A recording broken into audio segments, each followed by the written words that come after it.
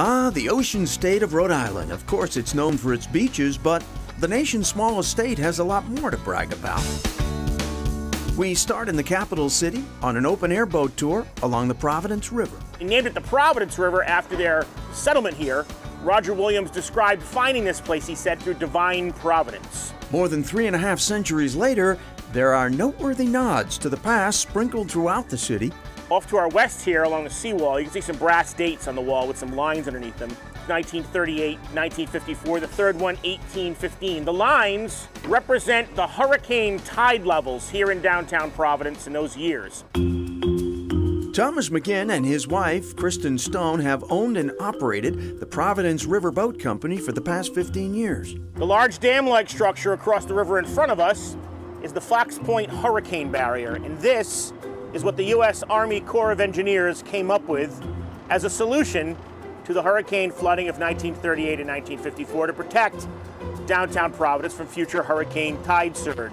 We love activities where we can get out and do different things as a family, and so a boat ride like this, we learn a little bit about the history. I've always been a history buff. I tend to not forget things that I've read or learned about the city, so a lot of that are things I already knew, and other things are a knowledge I've had to go look up over the years. I try to add something new and interesting every year. That isn't hard to do, since the city has seen a lot of change over the past few decades. The city had decided that the rivers which run through downtown Providence were an eyesore, and they just decked the entire thing over with bridge work. Prior to 1988, from here north, you could not see water at street level. This was entirely covered.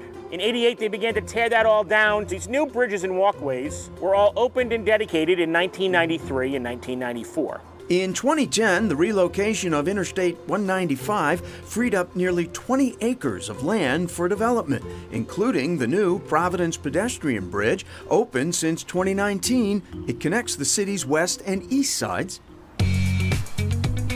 Next to the walkway, you can stop at the Sign of the Lemon and grab a frozen Dell's, of course, lemonade, one of Rhode Island's iconic seasonal treats.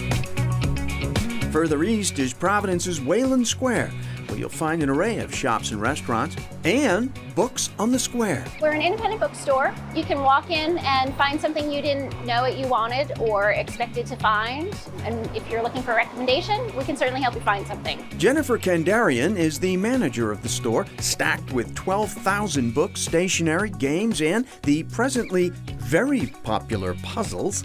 Since COVID hit, puzzles have just skyrocketed. Normally we would sell about 300 puzzles a year. We've sold over 500 in 2 months.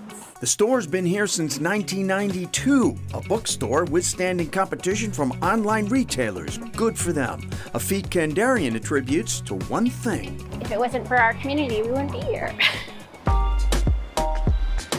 Just down the block, a grand view of that community from Mare Rooftop Restaurant. The east side of Providence is absolutely beautiful, very historic. To get a view of the bay is second to none, it's gorgeous. The airy eatery spans 4,000 square feet with decks on each side. Ron Coffey is the general manager.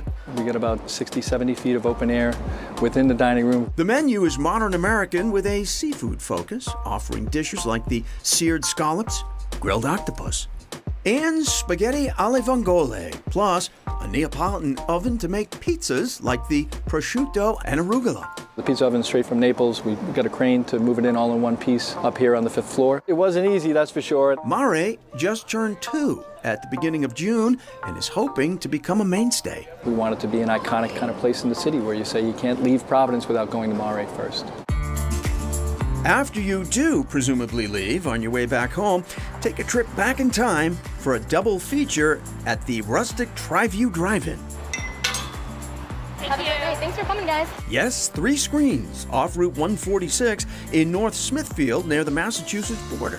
So this is screen 1. Tonight we play Sonic and Doolittle. General Manager Holly Ann St. Jakes has been coming here since she was a kid. I've known this place a long time. You know, it's a big part of my childhood. It's a big part of my kids' childhood now. Her daughter continues the family tradition, working here at the snack bar. It's a nice place to bring your kids. We get a lot of children that are autistic because they're allowed to walk around and do their thing, and it's outside. It's nice to get some fresh air. You go to screen 2, so you can see him right there, and he'll point you in the right direction.